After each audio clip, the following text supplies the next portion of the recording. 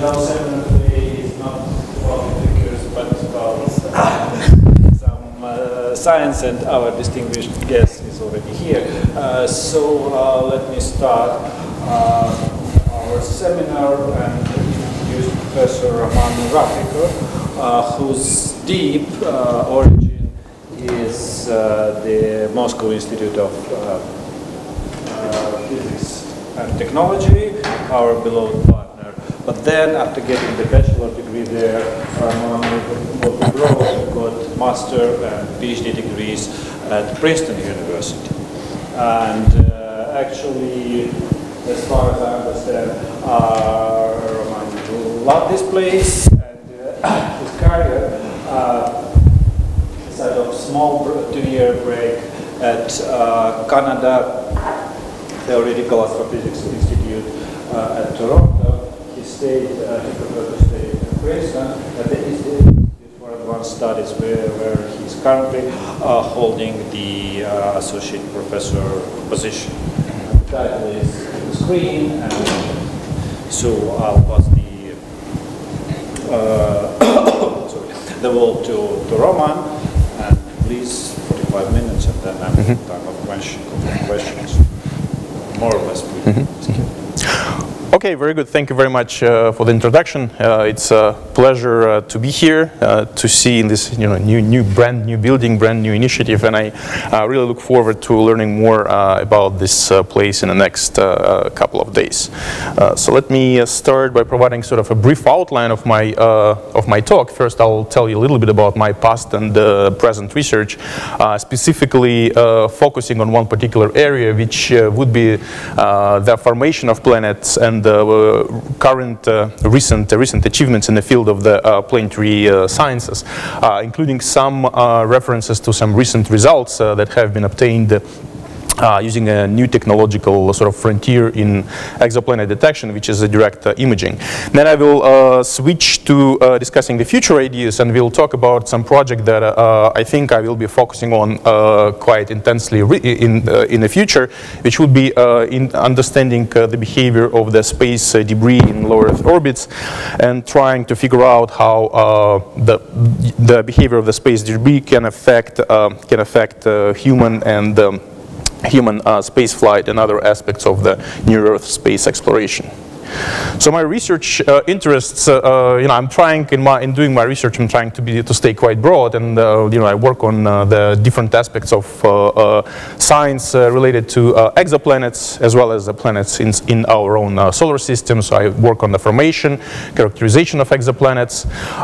Dynamics is a big theoretical and numerical aspect of my work, where I work on dynamics of particles, basically small particle dynamics, n-body dynamics, and so on, as well as fluid dynamics, that is studying things like accretion disks, various astrophysical flows, and so on.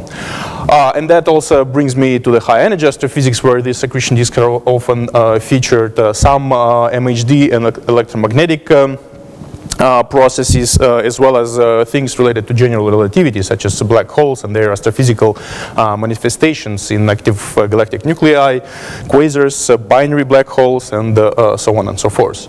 And the main approach which I use in my work is basically analytical, assisted with numerical simulations, and I do like to build models, simple and complex, take phenomena apart to understand the basic governing features.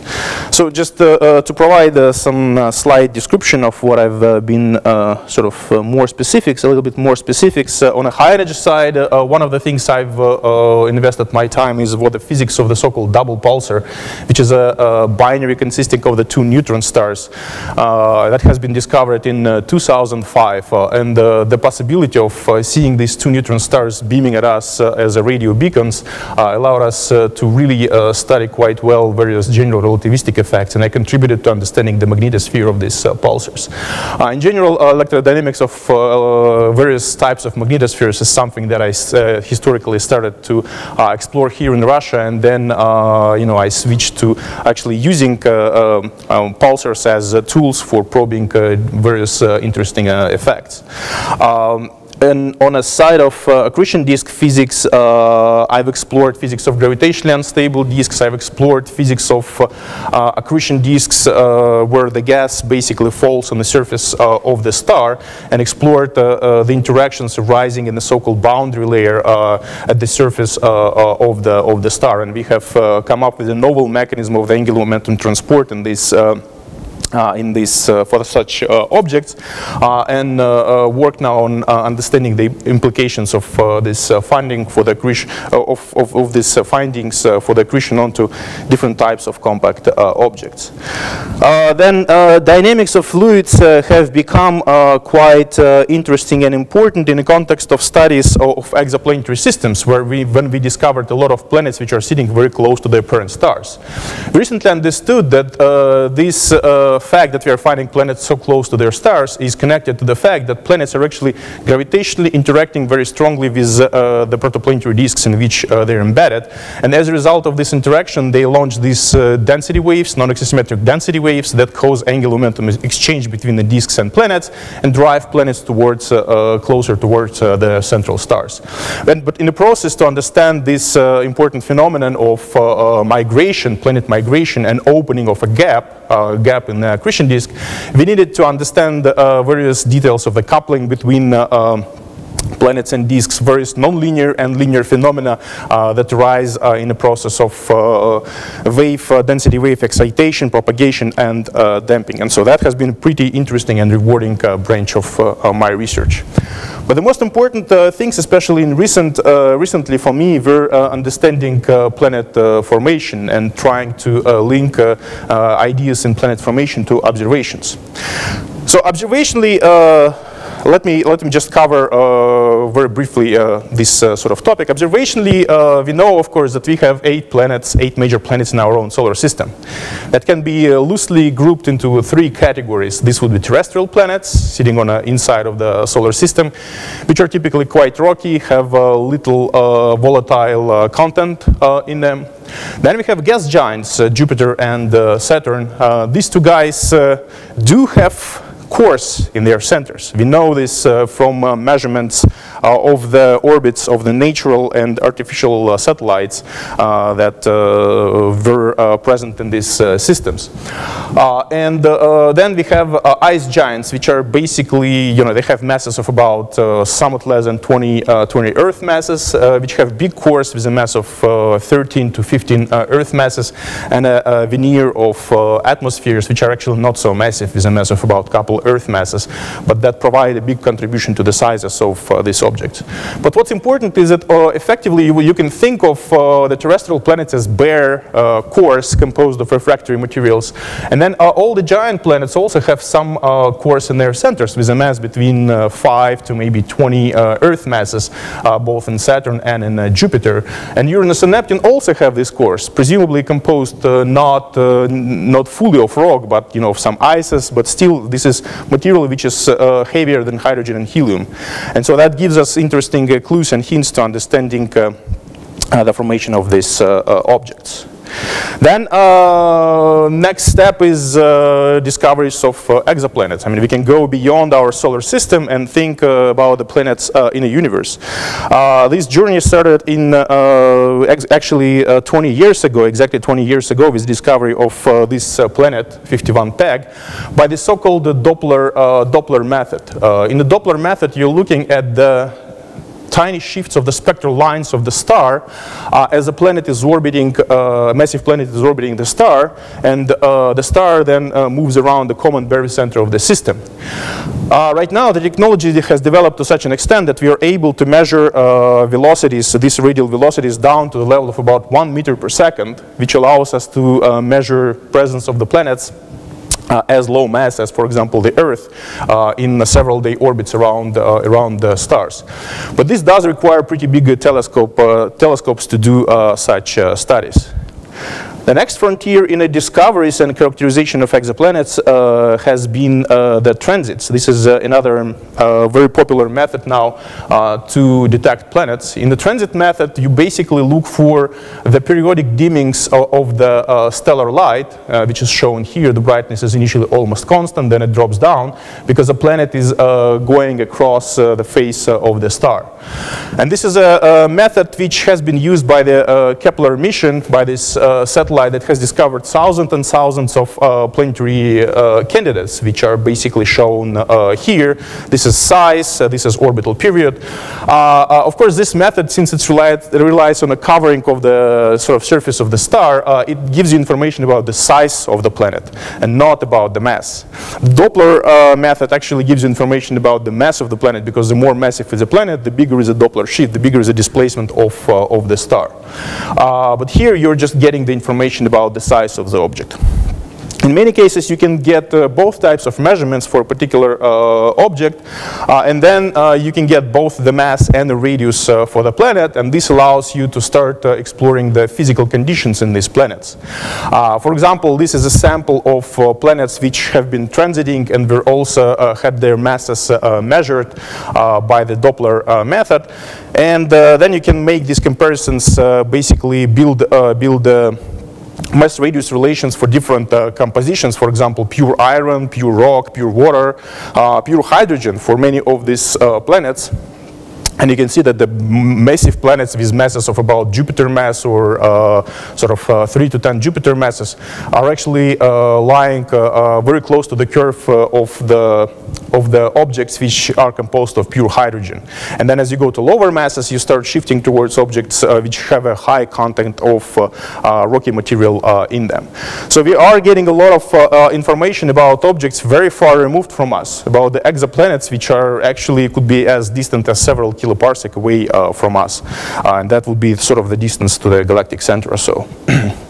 Now, that all motivated our thinking about the formation of planets. And first of all, when I'm talking about the formation of planets, I should probably tell you about their birthplaces. We think that planetary construction zones, to sort of call them this way, are actually the so-called protoplanetary disks. Protoplanetary disks are pretty massive collections of gas and dust around the stars, which are in centrifugal support. You form them as a result of gravitational collapse of dense clouds of interstellar medium, which basically leads to the formation of the central star, and then the surrounding disk, and the disk that's in differential rotation around the stars. These disks typically have a mass of about 1/1000 to 1/10 of the mass of the central star, and about 1% of their mass sits in the tiny dust particles with sizes which are less than a micron. The sizes of these disks range from, basically, it's usually several hundred astronomical units, and the disks are very cold. They have temperatures of several tens to maybe hundreds of Kelvin. And we observe these disks in various different ways. We can observe them in scattered light. That is, they basically act like mirrors, scattering the light produced by the central star. Or we can observe their own infrared and sub-millimeter emission, like in this beautiful recent image obtained with the Atacama Large Millimeter Observatory, a large millimeter array that shows an image of a planet forming disk with these beautiful gap structures in them. From the statistics of these protoplanetary disks, we know that their lifetimes are about between 1 to 10 million years. And that's important because it basically gives you constraint on the formation of planets. You need to form giant planets during the time when the gas, when the protoplanetary disk is still orbiting the central star, because as soon as the disk goes away, as soon as it evaporates, then there is no more material to be incorporated into the giant planet, so there is no more gas. And so that constraint is actually very important for the theories of planet formation. In a nutshell, the formation of things like terrestrial planets looks as a sequence of different processes that lead us from tiny particles with the sizes of less than a micron to objects with sizes about the size of the Earth. So we start with this disk of gas and dust, and this dust over time merges into bigger and bigger objects. You form rocky or icy objects called planetesimals, which look like basically asteroids. And the number of these asteroids is so huge that they keep colliding with each other, merging, growing into bigger and bigger objects until you form so-called planetary embryos. Even bigger objects with sizes of, let's say, several thousand kilometers. These guys can also collide with each other and grow into bigger and bigger cores. And at some point, these cores may lead to the formation of giant planets. So this happens when these cores are pretty massive. They have to exceed the mass of the Earth to actually serve as seeds of giant planet formation. And the most popular theory for the formation of gas giants is actually closely related to the presence of cores. So this theory is a so-called core accretion, which has been developed since the end of 70s. Basically postulates that first of all you have to form this massive core made out of refractory elements, rocks and ices. As the core is growing inside of the nebula, the gravity of the core starts to attract an atmosphere, and because there is an effectively infinite supply of gas around this core. So you form this atmosphere around the core. At the same time, you keep bombarding this core with planetesimals, which releases a lot of gravitational energy, so you have a lot of this gravitational luminosity diffusing out through the core. As the core gets more and more massive, the mass of the atmosphere around it increases as well. At some point, mass of the atmosphere becomes comparable to the mass of the core, and the whole structure becomes sort of self-gravitating, and then it effectively collapses and accretes more and more gas. This is roughly schematically shown on this plot, where each of these different color curves represents growth scenarios at the current location of Jupiter. This is basically a formation of Jupiter plot for different values of the initial density of gas at this location. So when you take a very high density of the gas and dust, the solid curve shows the growth of the core mass, the dotted curve is the growth of the gas mass, and the total is the sum of the two. So you can see that when the gas and solid mass becomes comparable, there is a very rapid increase in the mass of the combined object, and this is how we think Jupiter has formed in a solar system. By the way, please ask questions during the talk if you have any. I want to keep it pretty informal. So this core accretion CA has certain beauties to it. So first of all, it naturally explains the existence of the cores inside of the giant planets, such as Uranus, Neptune, Saturn, and Jupiter. You simply need these cores to trigger the formation of these planets. Then, theoretically, when you study these details of the core accretion, you typically find that the core masses that you need are around 5 to 50 Earth masses. And this is very, very well consistent. This is a good range to explain the cores that exist inside of the planets inside of the solar system, where we have these measurements of the core masses. Finally, this core accretion idea is consistent with the so-called metallicity correlation that's known observationally, that predicts that the higher is the metallicity of the star, the higher is the chance to find a giant planet in the system. And that's consistent because when you need to rely on the buildup of the core, basically the higher is the metallicity, the higher is the content of elements heavier than hydrogen and helium, the faster you will be able to build a core. And the more likely it is that you will be able to form the giant planet within the several million year timescale that is known from observations.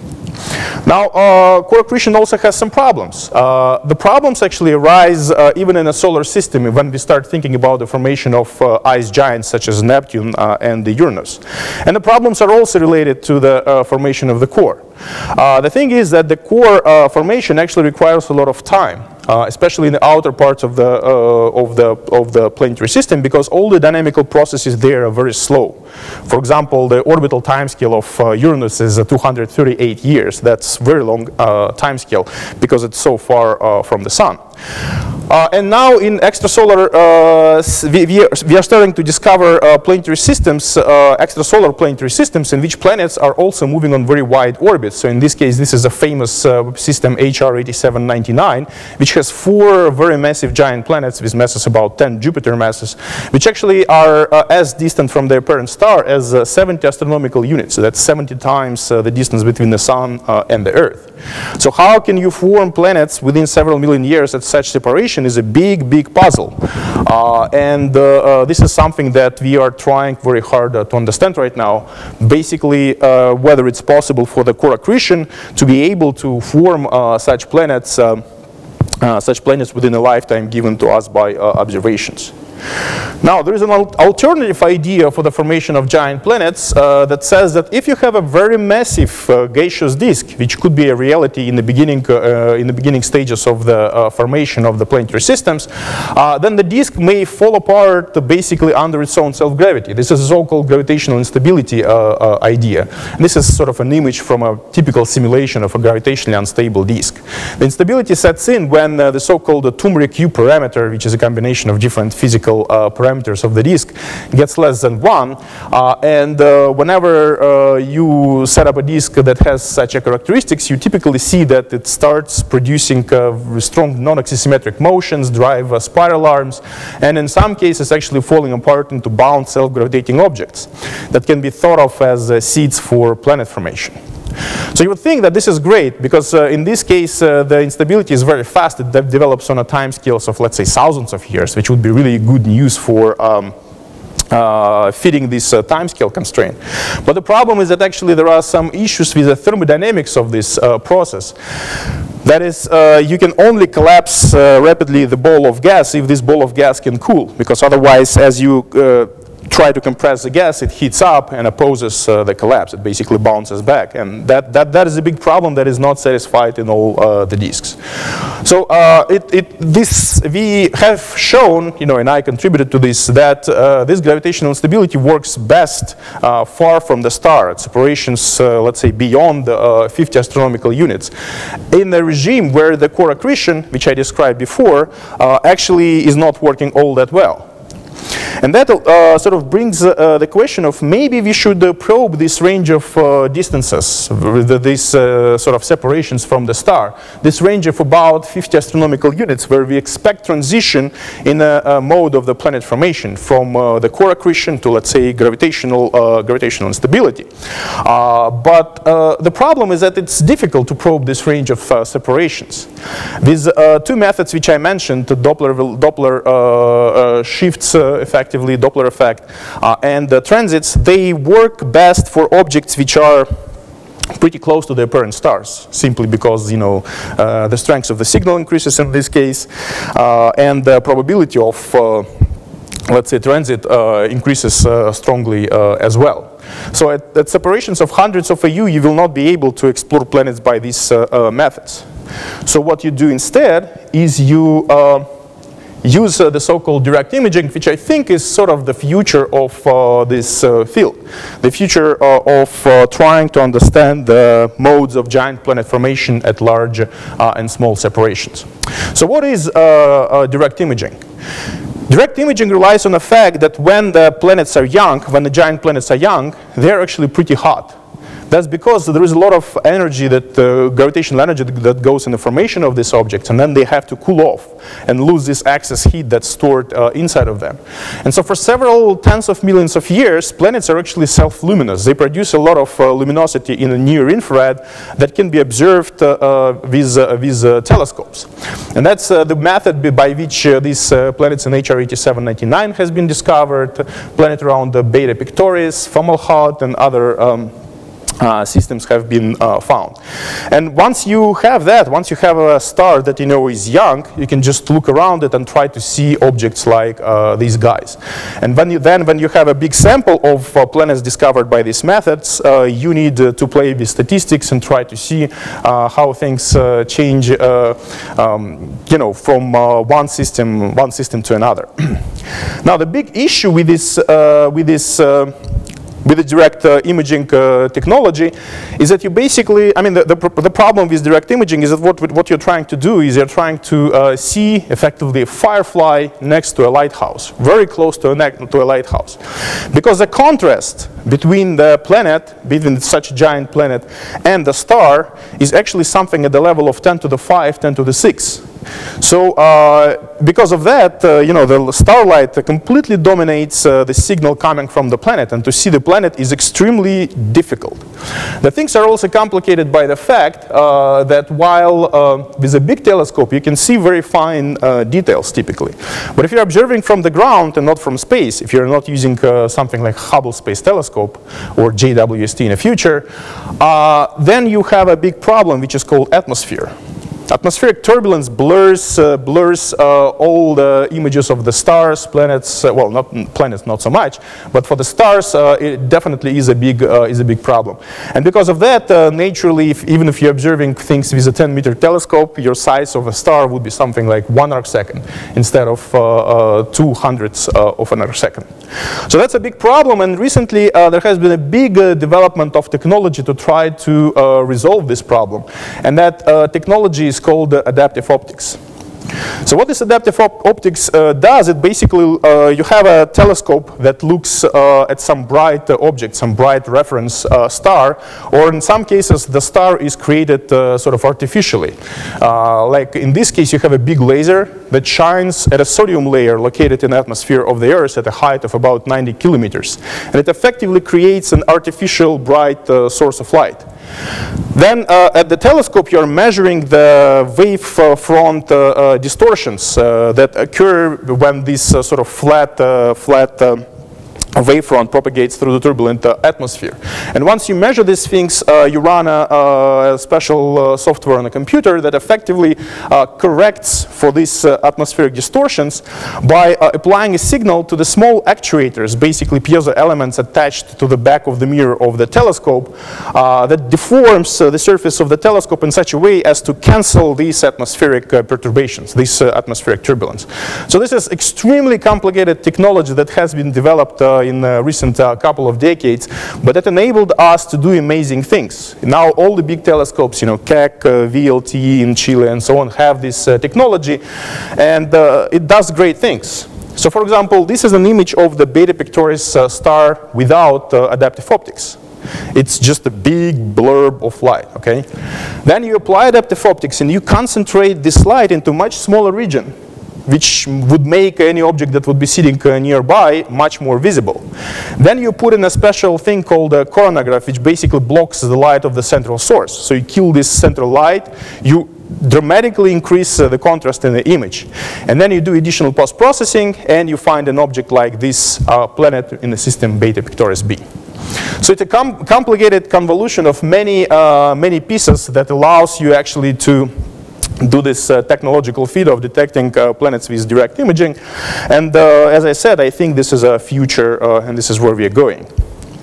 So I'm a part of one of such direct imaging collaborations, which is called Gemini Planet Imager, which is installed on a Gemini South Observatory in Chile. This is our GPI instrument. It's a cryogenically cooled instrument, extremely stable. It's a big piece of machinery that took years to develop. This, for example, is an image obtained with this telescope of the so-called debris disks. These are the protoplanetary disks, which basically are planetary destruction zones. These are the belts of asteroids that are colliding with each other and producing a lot of dust that then scatters starlight. And we can observe them as these, you know, sort of beautiful streaks of light. So we're observing several hundred of young stars in an effort to detect these planets by direct imaging technique. And this August, we got our first sort of reward. We have managed to detect a young Jovian planet in the nearby system 51 Eridanus b. So the planet is here. These are the different images in different wavelength bands. And you can see that there is very high signal to noise for this particular detection. So we were very happy. And you know, that was a big discovery to us. Then, of course, you know, the press followed up was with you know, different flashy titles such as, you know, Red Hot Young Jupiter and so on and so forth. So that was a pretty cool time for us. So this is a sort of a scientific content, basically sort of the boring stuff, which contains actually a lot of information. This is a spectrum of this planet. So we are not talking about the spectrum of the star, because we are directly imaging the planet. We can just measure the spectrum, the own emission of the planet, and this is truly amazing. You see this, these big bumps. These bumps are actually not the emission line. They are sort of leftover emission between the big troughs, between the big absorption bands generated by methane. So it turns out that this is one of the few planets that has very strong methane absorption. And methane absorption is something that we also have in our own Jupiter. So in many regards, this planet is quite similar to our own Jupiter. First of all, it has a low mass. Its mass is only 2 Jupiter masses, while all other directly imaged planets typically have masses, much higher, about 10 Jupiter masses.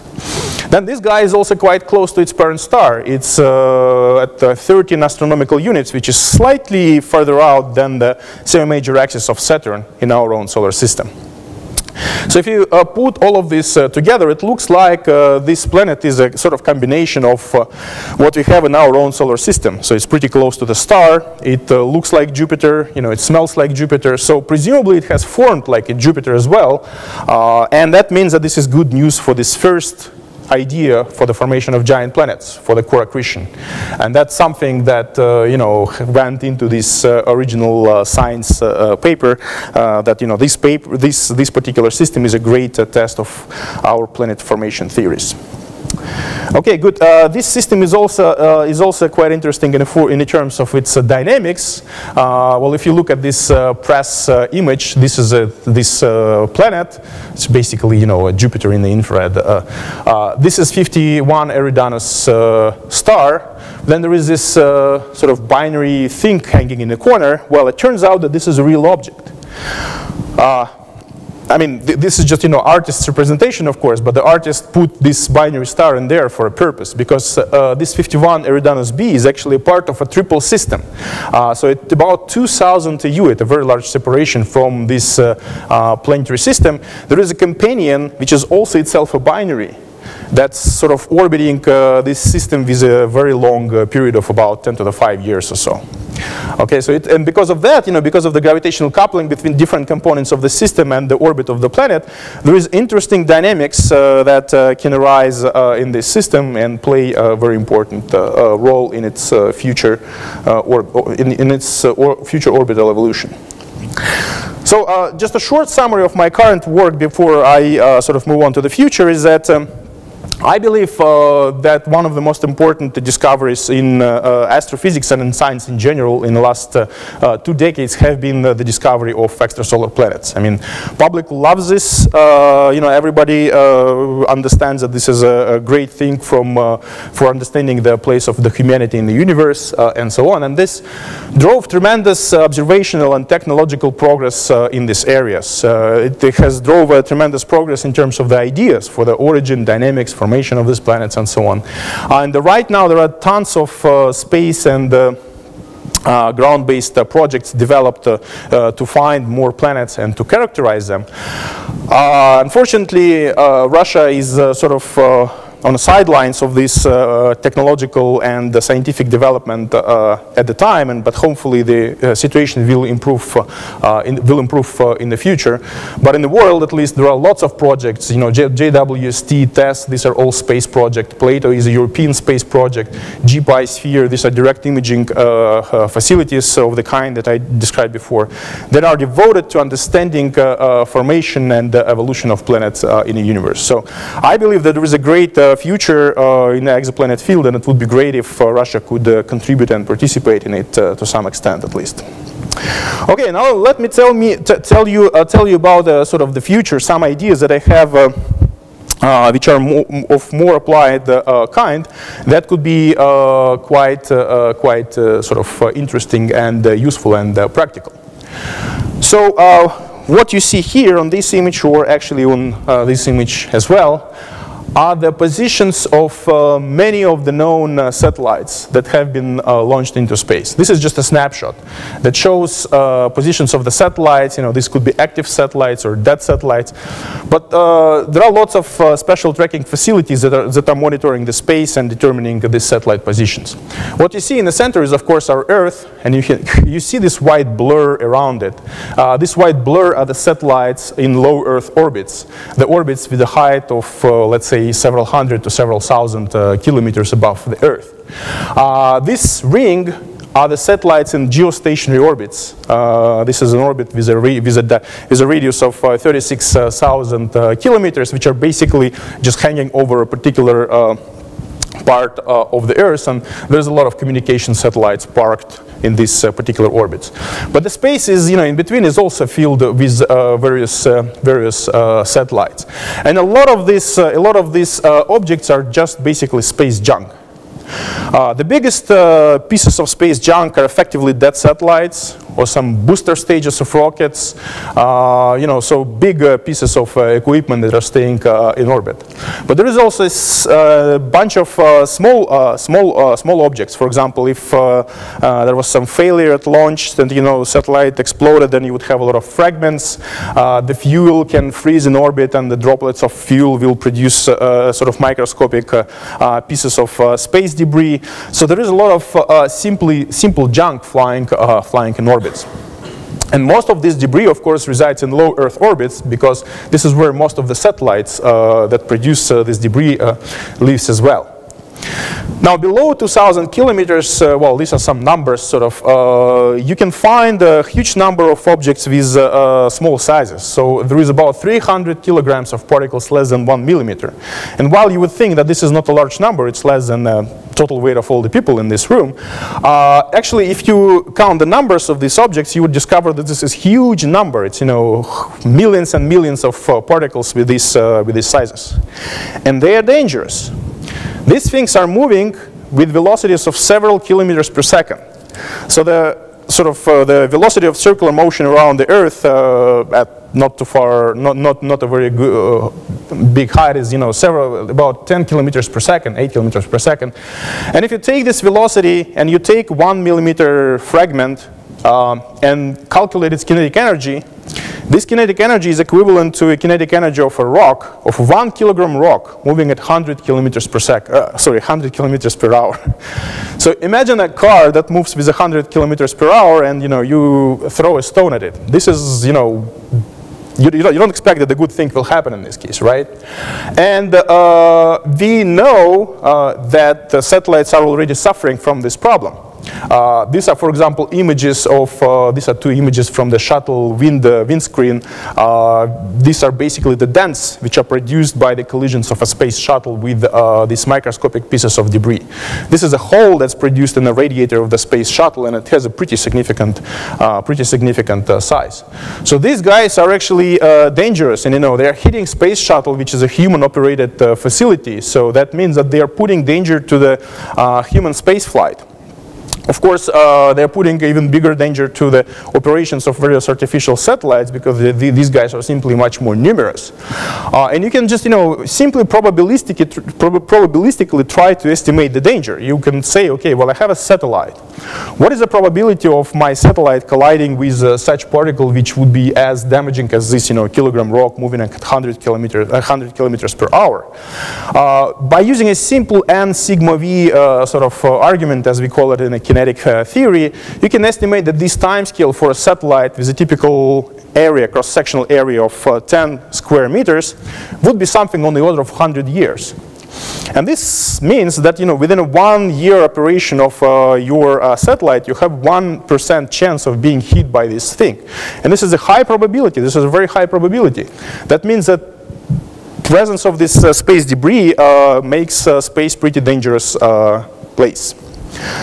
Interestingly, humans sort of had this pollution of the space. The pollution of the space started very, very early on in a space age, and it was, of course, related to something military.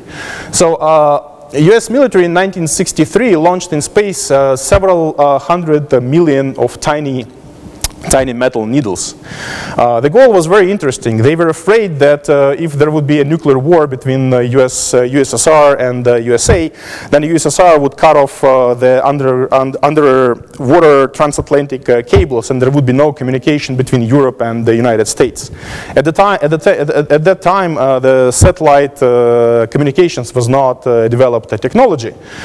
So instead, they thought that they will just, launch this humongous number of tiny needles. Each of these needles had a size of about 1.8 centimeters, and it was a half wavelength dipole for the 8 gigahertz radio emission.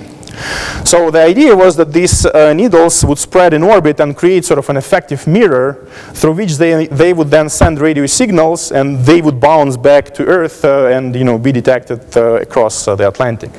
But that meant they basically contaminated space at an altitude of 3,700 kilometers with this 500 million of tiny needles. And that was not very good, and it caused a huge outcry of scientists in the world, and this experiment was never repeated.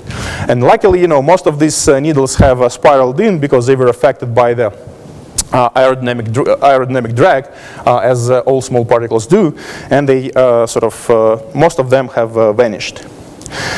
But then there were some other additional military contributions. Soviets and Americans in the 70s have been testing anti-satellite missiles of various varieties.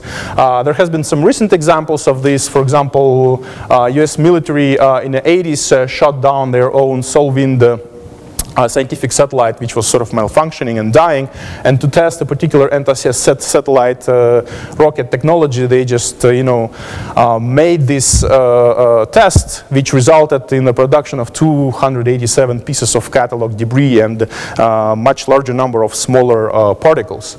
More recently, Chinese in 2008 had a similar test. They shut down polar satellite Fangyun, and that resulted in a production of this large number of debris. This is actually the biggest event of the debris production, intentional debris production. It's about 2,300 of the big trackable debris particles and a huge number of smaller ones. And this was a dangerous thing. So even the International Space Station had to at one point to perform the avoidance maneuver to not collide with some of this debris. So this is a real problem for human spaceflight right now. And then there is, some more recent tests. Next year after China had this test, Americans also did another one, to show their capabilities, I guess. All of that is, sort of fun and interesting, but there is a real problem here. And this real problem was realized by a scientist called Kessler in 1978. When he figured out that when you have a collisions of big objects, you produce a lot of small objects. When these small objects collide with each other, you produce even smaller guys. And all of them are dangerous. I mean, as I showed, even the tiny sort of sub-millimeter particles are very, very dangerous. But then this collisional production of fragments leads to the so-called fragmentation cascade, which may develop in an unstable fashion. And if it develops in an unstable fashion, you have this uncontrollable growth in a number of fragments in space, which basically looks like this early image of a protoplanetary disk, which I showed to you. But now this would be sort of artificial particles colliding with each other. And that theme was played very well in this recent movie called Gravity, which, if you remember, started with a sort of military test of anti-satellite missile that led to the complete devastation of near-Earth space. So that is a big problem, and one wants to understand whether this scenario is actually realistic, whether such a chain of events like collisions between satellites can really result in the whole near-Earth space being completely unusable for the long operation of spacecraft. So something like this has already been sort of happening. I mean, we have already witnessed unintentional collisions between satellites that lead to the production of large amount of space debris. So for example, in 2009, there was a famous event of the collision of the two big satellites. It was a Iridium communications satellite, operational at that time, and the non-operational Russian military communications satellite launched in 1993, which was already dead by that time. So when the two guys collided, the collision happened at this enormous velocity at a height of 800 kilometers over the Taimyr Peninsula in Russia. And this collision produced a large number of debris fragments, about 1,000 pieces of large debris, which is easily trackable. So you can see the orbits of this debris 10 minutes after, 50 minutes after, and so on. So you might think, well, this is a start of this Kessler catastrophe that has been predicted. So far, it didn't lead to such a devastating outcome as was envisaged a long time ago by Kessler, but we still want to understand whether this catastrophic scenario could ever be realized, and what can you do to avoid it. So what I'm think of doing in the future is to try to understand this evolution, collisional evolution of the population of space debris in the near-Earth space environment. Typically, you study fragmentation cascades to understand something like evolution of the asteroid belt, size of objects in the asteroid belt, size of objects in the Kuiper belt. These are naturally found natural objects in our own solar system. This is, for example, the size distribution of objects in an asteroid belt that have good measurements for and have a lot of models that we can follow them with. My own group has done some work on fragmentation evolution and collisional evolution of objects. And we have good codes that can track evolution of the system for many collisional timescale. We have been finding some very interesting effects that are related to the nonlinearities in the fragmentation evolution of different collisional systems. In principle, what you do when you're trying to understand fragmentation cascade is you're trying to solve this integra differential equation that looks kind of complicated, but on the other hand, if you put it on a computer and solve it, well, there is no problem, right? The thing is, what this equation shows is basically evolution of a number of objects in some particular mass bin due to the sort of arrival of new fragments into this particular mass bin in collisions of objects with mass m1 and m2. This is a cross-section for their collision, and this is their numbers. So this is usually just a kinetic term. And this is a loss from this mass bin. Again, the objects from this mass bin colliding with any other objects get removed from this mass bin. And sounds like a simple, ideologically very simple thing. The problem is that you actually need to understand this collision rate. So the whole, the beast in this equation is hidden in this collision rate sigma v. And sigma v is basically the rate at which particles collide at any given moment of time. So you need to understand the dynamics, the velocities with which they are moving. You need to understand relative velocities. And you need to understand how these velocities evolve in time. So there are lots of complications because usually these fragmentation calculations assume some sort of spatial homogeneity. They are basically assuming that the colliding particles are like molecules put in a closed vessel, in a closed box. In reality, we know that there is a complicated orbital structure to the orbits of in this collisional system. So for example, in asteroid belt, we know that let's say inclinations and eccentricities on semi-major axis of all the asteroids are not uniformly distributed, but instead they have these dense clusters which are connected to the previous collisional evolution of the asteroid belt.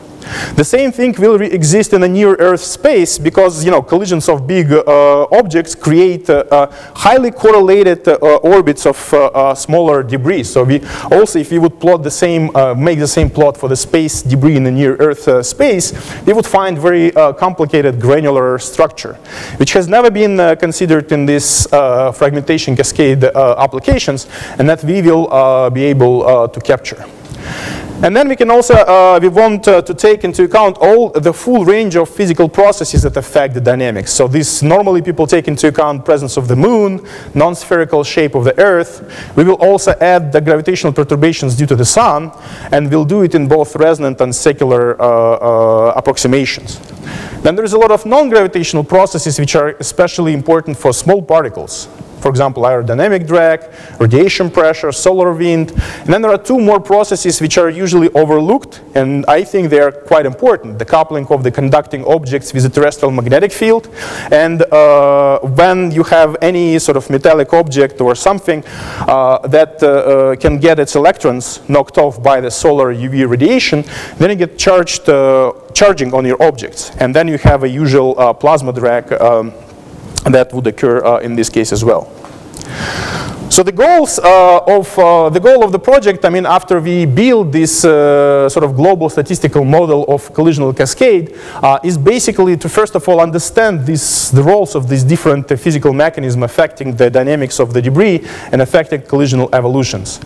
Then, given the positions of the current space debris as we know it, we will identify the highest region in the orbital phase space that that you basically should never launch satellites onto these orbits because it would be very dangerous. And we will also be able to identify most dangerous objects, the big guys that have high probability of colliding with something and produce a lot of small debris. With this, we can then talk to space agencies and tell them to basically avoid these high-risk orbits, to make everything possible to deorbit some particular satellites which are extremely potential dangerous sites of debris production. And maybe try to formulate some set of rules or procedures that all missions should be observing, like some deorbiting procedures for bringing in satellites into the atmosphere for burning, or parking them in the high, say, major object orbits where the probability of collision is much lower. We expect that development of this model will lead to potentially very important synergies with many adjacent fields of science and technology. And here I put in some more fundamental fields of science. These are more applied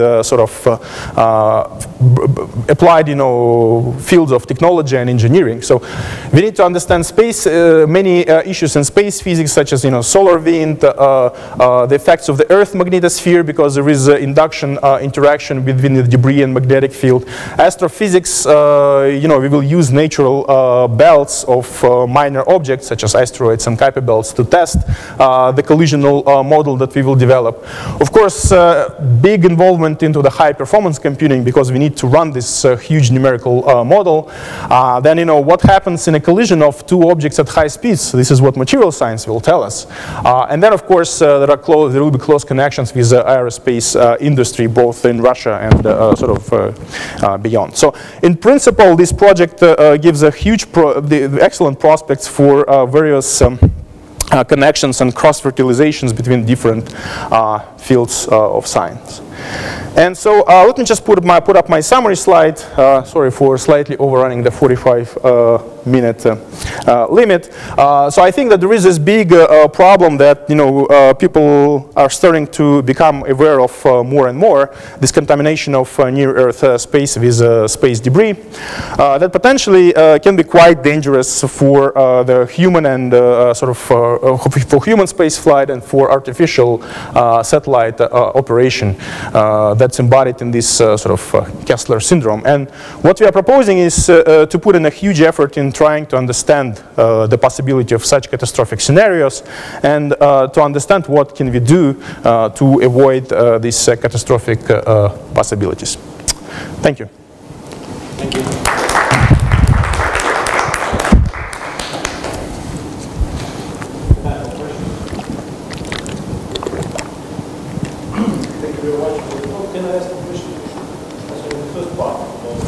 Absolutely.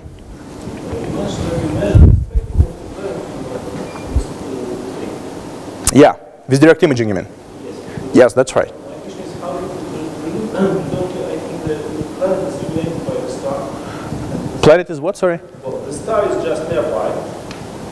The star. Yeah. Which the planet is by. So you see the light reflected from the planet. No, it's not reflected light. It's not reflected. This is the own emission of the planet. So it's not like, in the case of the Earth, or let's say Jupiter in the solar system, what you see. My question, how you distinguish the reflected light and the emitted light? Yeah, so this is not reflected light, that's what I'm saying. That's because the light of the star is optical light, and what you're observing is an infrared light. Yeah, star also emits in the infrared, but it doesn't emit this particular sort of, well, I mean, these particular lines. I mean, stars don't have any methane in them. So this is not. I mean, just look at this image. What you see, what we are doing is we are actually spatially resolving the planet, separating it from the star. So when you know that this is a planet, this is a spectrum of this object that we are measuring. So, but to avoid this contamination with the starlight, we really need to kill the starlight by a factor of 10 to the 5 to 10 to the 6. And that's what this whole machinery, all this adaptive optics technology is basically designed for doing. Imagine this planet is cold. Yes. You will still get the image just because the planet reflects the light. Sure. Yes. Yes. This is my question. How you can distinguish the light reflected? Right. The light emitted by it. Yes. So the reflected light will be tiny compared to the own light of the planet, because the separation between the planet and the star is very large. So because of that, the flux, stellar flux falling on the planet will be much lower than the own emission of the planet. I mean, you can just basically.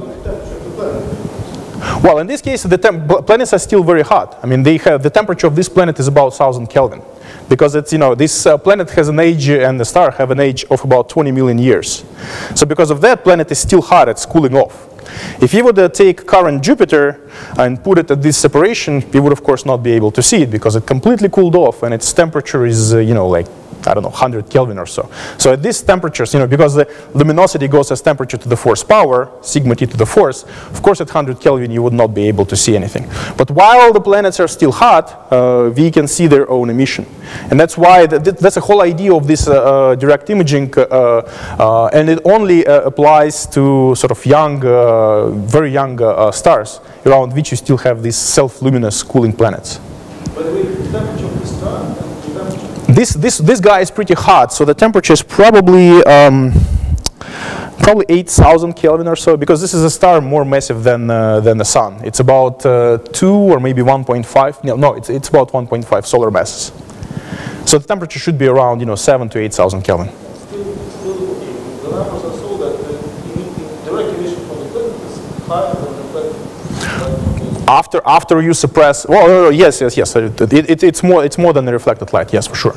Yeah, it's because the distance is so large that the flux arriving from the star is very low. It's just how the numbers play out. Distance is 13 astronomical units. 13 astronomical units. So it's 13 times the distance between the Earth and the Sun. So you can imagine, how strongly you would suppress the starlight in this case. So, a question about this direct imaging technique. Mm-hmm. So, as far as I understand, with this technique, you can see the giant planets. Right. But Right. As far as I know, but I'm not a planetary scientist, is to find Earth animals. Mm-hmm. Mm-hmm. Mm-hmm. This is why we use the computation method. Mm-hmm. Transits, yeah. Mm-hmm. Direct imaging for Earth-like planets is, if it's difficult for a giant Jupiter, it's more difficult for a giant Earth. Right. So, why do you see an interest here in this technique? In this technique? I mean, not in the subject. Why do you want to know about giant planets? If we know there is no life, if we know there is this giant ball of... Well, I mean, it depends on what you find interesting, right? I mean, some people are trying to understand the avenues of planet formation, and the most obvious things that we see are actually the giant planets. They are the easiest to see. So since you have them, you're trying to understand them. Of course, and this is what we are using this direct imaging service for right now. Just make the devil's advocate. Giant planets were the first ones to be found. That's right. Yeah. Why? Because when you use this computation method, it causes the biggest dip. Right. In the spectrum, right? Yeah. Well, I mean, the first. Why do we need direct imaging to do the same? It's not the same. It's different. Different types of planets you're talking about. So, first planets were actually detected not by transits but by Doppler technique. And these both methods, both transits and Doppler imaging, are sensitive to planets which are sitting close to their parent stars. They're moving in orbits basically, most of these planets are in orbits which are within the distance between the Earth and the Sun. Many of these planets, even giant planets, are moving in orbits with a period of just 1 day. So they are, they are being scorched by the radiation from their parent stars. Their effective temperature on the surface of this planet, the equilibrium temperature, would be something like 2000 Kelvin. So this is a totally different kind of planet compared to these guys, which are sitting much farther out. So as I said, to understand the particular avenues of planet formation, you want to probe this separation range of several tens of astronomical units. And this is the range of separations where no direct, Doppler, neither Doppler nor transits would ever be competitive. You're not into this search of life? Not with these things, but actually, I mean, what you're saying, trying to, for example, see the basically an Earth analog, right? What would it take to see an Earth analog? So people, of course, have done the studies, and there has been a proposal about 10 years ago to develop so-called TPF, Terrestrial Planet Finder. I mean, because of the funding problems at NASA, at the European Space Agency, this idea has been sort of shelved, but it's obvious that at some point, in 20 years and 30 years, such thing will be built.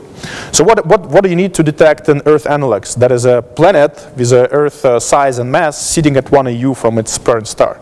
In this case, the contrast, because this planet will be most likely pretty old, and it's not going to be losing a lot of its own heat, so you're only relying on the reflected light that you sort of mentioned.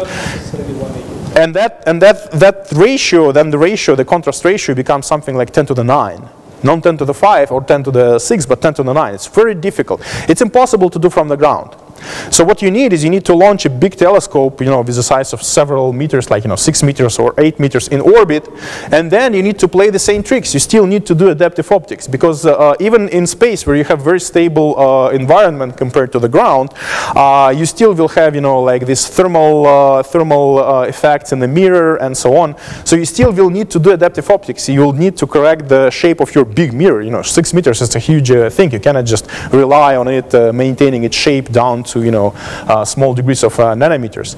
And this is what you need. I mean, you really need such huge mirrors and very good control of your optics to get a suppression, to suppress this starlight by a factor of 10 to the 9 and see the small thing, see the Earth emission and do the spectrum and maybe try to find signatures of chlorophyll or clouds and so on and so forth. That's in the future. So all this technology which we are developing now to see the giant planets will also be used to see terrestrial analogs when the time comes. And hopefully it will not be 50 years from now. Hopefully it will be 10 or 15. I have a question about space debris. Mm-hmm. It's now very fashionable to build CubeSats. Yes. Oh, yes. Thousands of different. Yes. Do you see any technology coming that would avoid making them an increasing problem? Well, I mean, one good thing about CubeSats is that they are small. And the smaller is the object, the stronger, the more stronger it gets affected by non-gravitational effects, such as, for example, atmospheric drag, or effect of the solar wind, radiation pressure, and so on. So that makes that causes all these non-gravitational effects cause the in-spiral of the orbits. And we all know, for example, that the International Space Station, every year or half a year, you have to raise its orbit by several kilometers because it decays due to this aerodynamic drag. So for CubeSats, the effect will be even stronger because the surface area grows as the size squared, inertia grows as mass as a size cubed. So the smaller you're making your thing, the stronger is the effect of aerodynamic drag. And if they are launched also in a pretty low Earth orbits, I think they should basically have a relatively good sort of short decay lifetime that would not make them a big danger. But you really have to be careful because if you're launching them into a higher orbit, then they basically will last there forever until they will smash into something. So I sort of feel your pain, and I sort of realize that CubeSats can be sort of a big thing for the production of this space debris. So all this big sort of burst in their development recently, should be watched with care with regard to this space debris production. I noticed in both of your presentations there's this tight coupling between progress in science, progress in technology. And sometimes you said all this flourishing of science led to a new wave of technological innovation. Right. And other times you said new technology made certain new science possible. So I get this impression in both of the fields of work, there's this kind of positive cycle, coupling of scientific innovation and technological innovation. So I've got two questions for you. Is, how does it work? Is it really just a constant cycle of both of these things in all of these fields? And then secondly, in your own work, are you involved in the technology development or using other people's technology? No, I'm mainly a user of the technology that's built, by people like instrumentalists and so on. But you're right that a lot of the progress in technology has been motivated by progress in science. I mean, in astrophysics, we especially see this quite well. In many cases, we're just importing technology from somewhere else. Like, for example, the CCDs with which we are observing, stars and galaxies and so on. The biggest burst in their development was, of course, commercial. The development of CCDs for the photo cameras for these iPhones and so on. And now we have these enormous CCDs with millions and millions of pixels that are used in astronomical research. But once you have these technological developments, then they allow you to do new science. And this is a clear example of it. I mean, adaptive optics, I have to admit, it also came from somewhere else. It came from military applications, from not looking up, but actually looking down and avoiding trying to avoid atmospheric turbulence. But then when scientists realized its potential, they borrowed this technology and developed it in their own ways that allows you to do these amazing things, which of course have no terrestrial sort of applications. But still, there is this amazing crosstalk between the advances in science and in technology, and I think this will continue. Okay, just add one further question. As I was listening to you, I got this feeling that technological change is more often than not the primary driver of scientific possibility. As scientists, perhaps you don't want to say that. Well, yeah, I would agree that in astrophysics we often had big breakthroughs in science when we had a good technology. That's right. I mean, for example, Kepler satellite. Kepler satellite is something that allows us to do something that we would never be able to do with a previous generation of facilities, like from the ground, for example. On the ground, you can monitor the brightness of the star at most at the level of, let's say, 10 to the minus 3 or so, sort of 0.1%, simply because you have fluctuations in brightness caused by atmospheric turbulence and the stability of the telescope and so on.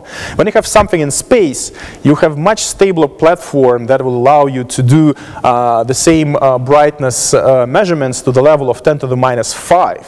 So sort of 10 micromagnitudes, and that's just really amazing, and it allowed us, these thousands and thousands of planetary candidates simply because we had a new piece of technology sitting up there. So I conclude that we should be in the Skoltech Institute of Technology and Science. Yeah. I have two questions on the orbital reverse side. Number one, what experiments are you suggesting perhaps to validate your model? My understanding is that with CubeSats, that's the lowest that we can actually detect right now, so going down to 10 centimeters. What you were talking about. You can detect something like golf ball, basically. That's currently detectable, and there are of course tens of thousands of objects in this size range that you can sort of follow and that are trackable and that we know positions for. So to validate models, what I think we can do, I mean, first of all, we can model some of these previous events that have occurred. For example, this, satellite collision or something like that. But then we have, and this is, my sort of astrophysical connection. I know we know a huge number of objects that we can apply these models to, that we can use as benchmarks, sort of for testing these models. Asteroid belt is a best studied and the nearest sort of example of such object. Then more distant in a solar system beyond the orbit of Neptune, there is a Kuiper belt, which has much more mass actually than the asteroid belt. And then on extrasolar scales, we have these debris disks, which I sort of alluded to over here, the planetary destruction zones. I mean, these guys, where you also have unseen population of asteroids. You know nothing about these asteroids except that for the fact that they they are colliding with each other and producing this dust, which gives rise to this emission. And these systems, we have a large number of them, hundreds and hundreds. So they would give us additional benchmarks for testing these models. Of course, a lot of them will have unknown inputs. We don't know what are the material properties of these colliding bodies here, for example. What are the physical properties of the colliding bodies. We have a much better handle on them in a solar system, in an asteroid belt, because we had spacecraft going through the asteroid belt, doing measurements and so on. But I think that we are these objects, like various natural belts of minor bodies, are just gifts to us from nature to give us tests for these models.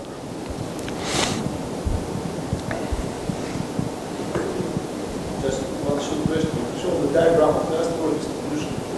One over n. What is the scale? Let's see. Oh no. Oh yeah, here it is. The slope, well, as you can see, the slope is not uniform. I mean, there are these sort of waves in a size distribution, and this is actually the waves that we are finding in our fragmentation models as well. This is a theoretical, this is highly idealized model, so it's not exactly what you should expect seeing here. But the slope, I believe, is not too far from this is size, by the way. This is not in mass, in size. I believe the slope is close to the d size would go something like d to the -3 or -4. And d to the -4 would be such a mass distribution in which you have equal mass and equal logarithmic beams of mass.